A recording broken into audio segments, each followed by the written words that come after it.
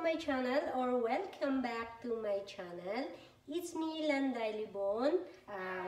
For today's video, I'm going to show you about my drink celery juice for 7 days. Titingnan natin guys ano kaya magiging resulta nito sa magaganda kaya ang epekto nito o hindi. Ayan, maglulus po ba ako ng weight? Maglulus po ba ako ng weight or hindi?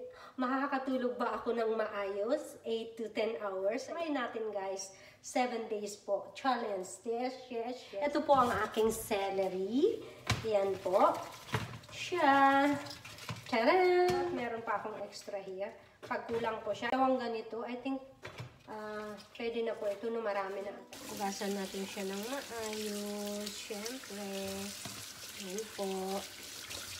Nahugasan na natin ang ating celery. So, ang gagawin po natin is slice natin ng medyo maliliit po siya. Then, idiretso na po natin siya sa blender po natin. Ayan, siguro po ganito is kaya na po ano. Yan po, ganito kalalaki. Okay na po ba yan? Ayan, sorry. Idiretso natin siya sa blender.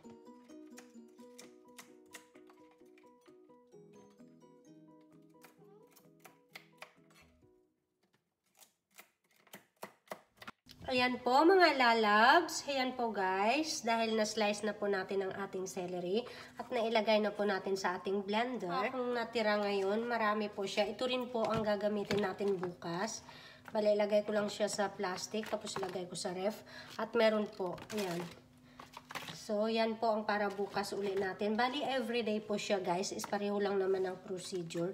Pero syempre po, bali, bibili na lang tayo ng celery para dagdagan po siya o tsaka yung sa pang 7 days talaga natin. Yan po, para bukas na ito. So, hindi na ako bibili bukas. Yes. Okay, start na tayo mag-blend ng ating celery juice. Okay. Here it is.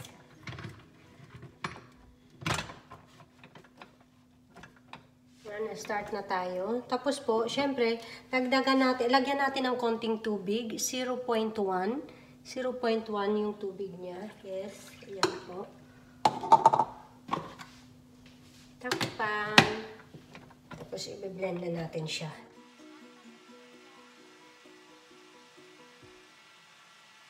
Tapos na siya guys, ang ating celery juice.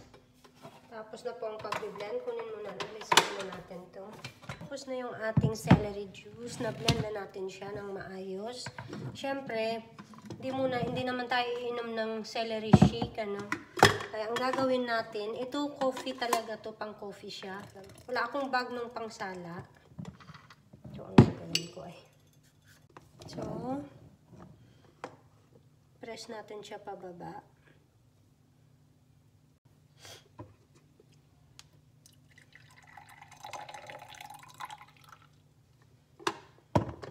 Yes guys, ito na yung yung finished product ng ating celery juice. Marami pala siya. So di tayo magastusan. Tapos meron parami pa ako para bukas. Ayan. Yes, ayan po siya. Bali ito na po yung para bukas ko. Sana other day na po ako bibili ng celery. Ito po. Ang tanong po dito, ano kayang lasa nito? Ano kaya ko kaya siya inumin or hindi? Natatakot o kinabahan ako. First day po ngayon. Yes, try nyo po ano kayang lasa niya. Try ko muna.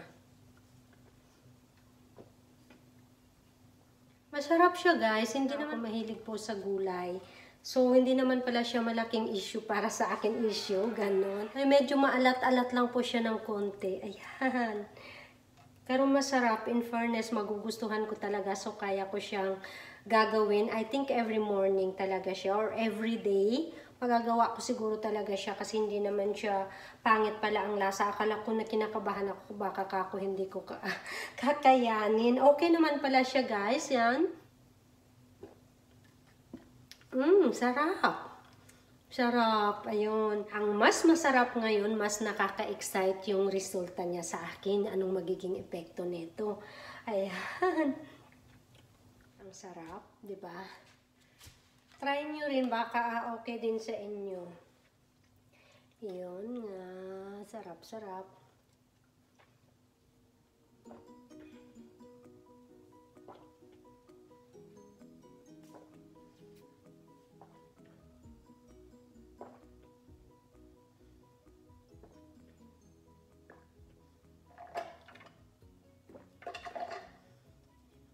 done. Tapos talaga siya.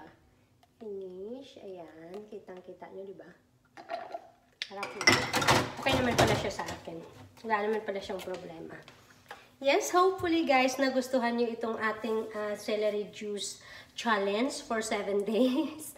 At syempre, abangan nyo kung anong magiging result. A few moments later.